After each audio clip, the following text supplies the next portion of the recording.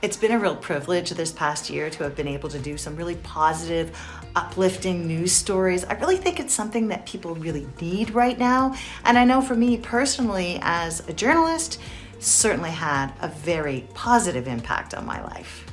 Just hope I gets her all in the trailer. Take the story we did, for example, with Newfoundlander Paula Gould, now living in Moncton. She saw the sheer devastation of what Tropical Storm Fiona had created in her hometown of Port aux Basques, and she didn't miss a beat. She immediately put out a call for donations for people who had truly lost everything.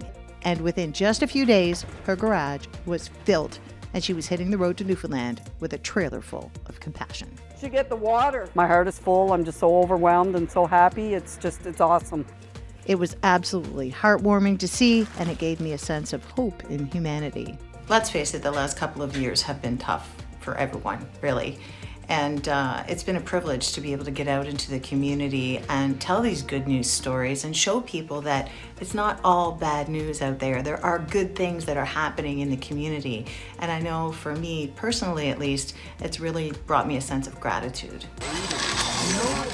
And sometimes you find it in the most unexpected places, too. I never expected when I came across this group of RC truck enthusiasts in a park one day and decided to do a story, the depth of the impact they were having on the community. I saw a side of my son that we always longed to see, and it just popped out spontaneously. So cool that I could steer it with a remote! Welcoming a young man with autism named Eddie into their fold turned out to be life-changing for the family, and really for me too. To witness this beautiful young boy break out of his shell was an absolute privilege. Anything that we can do for awareness, anything that we can do to help, it's all something, right?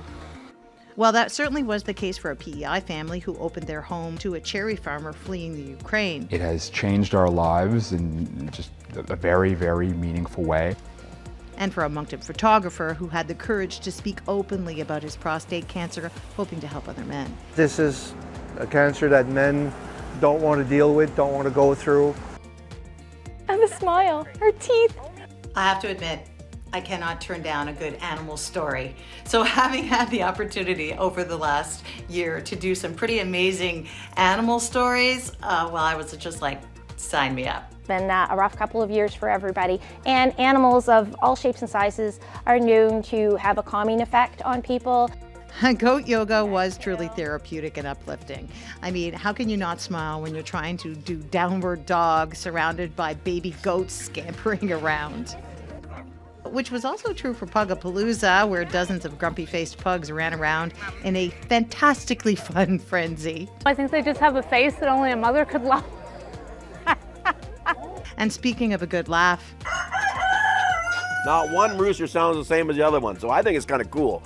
New Brunswick's rooster rescuer, well, he left a smile on my face for days. Well, clearly you have good neighbors. My neighbors are good. They even come here and bring food for them or treats. Now, this next story really touched my heart. The story of Canadian gold medal swimmer named Jonathan Henry. Swimming is my whole life. I love swimming so much.